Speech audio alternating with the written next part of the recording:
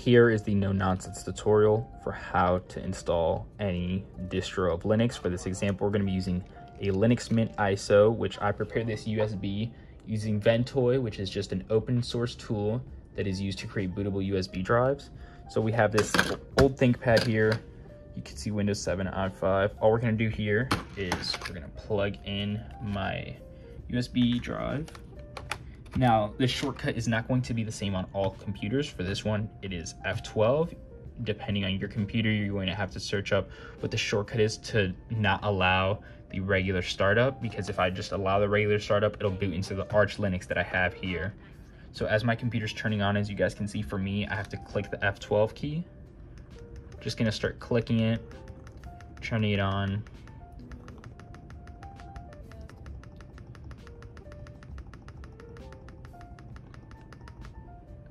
See, it said that the ThinkVantage started.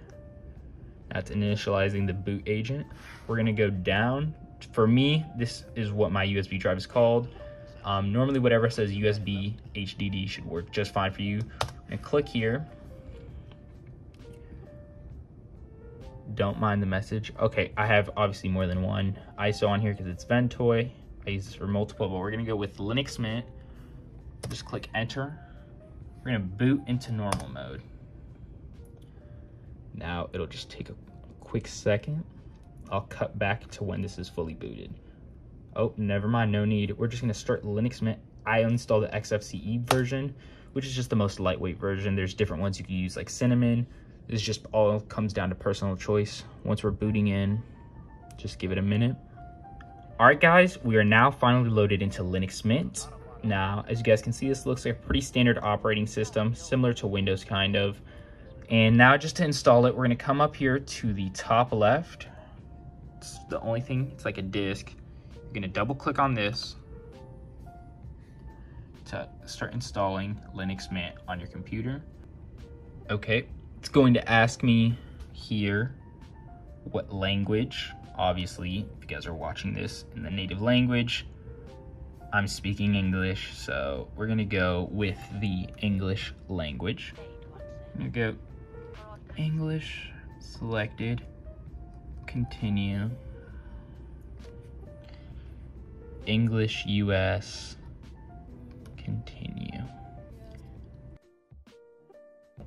Oh, I'm gonna blur all this out. Don't want to connect to Wi-Fi right now. Install multimedia codec, so I'm just gonna leave this on. I'm gonna turn it on actually. That's what I meant to say. Continue. These are all steps just for the normal user. You know, obviously a more advanced Linux user can decide whether they want multimedia codecs or not. I'm just gonna erase my disk. I'm gonna erase Arch Linux and install Linux Mint. Continue. The entire disk will be used. I have a 500 gigabyte hard drive, so it's just letting me know. 3 partitions will get deleted. I had to create partitions when creating and installing, setting up Arch Linux. So this might not look exactly the same for you. Might be a different number. If your hard drive is clean, you don't have anything. Probably will not say about anything about partitions. But we're just gonna click install now. I don't have anything on this laptop of importance. I'm gonna continue. It's gonna ask me where I am. I am on the East Coast, as many of you guys know from my Fortnite videos. After entering my computer username and whatnot and setting my password, now it takes me to this screen where I do not have to touch anything else. I just wait here till this progress bar is done. Just like if you've ever installed Windows, you know, it's pretty similar. It's just gonna take a little bit and I'll be back when it's done. All right, guys, after a little bit, this is the message that pops up once your installation is finished, that I can continue testing Linux in this live environment, so off the USB, or I could just restart. I'm gonna click restart and reboot. I've used Linux Mint, so there's no need for me to test it in this live environment. For some of you guys that aren't too familiar, I would suggest testing in the live environment before installing to make sure you like the distro. Now it's just rebooting my computer, and I can remove the USB.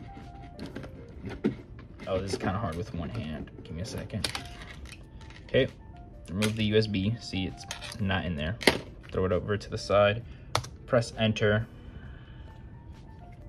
All right, guys, we have now finished rebooting and we removed our USB drive. As you can see, it's not in our laptop anymore. Welcome to Linux Mint. This is your new operating system.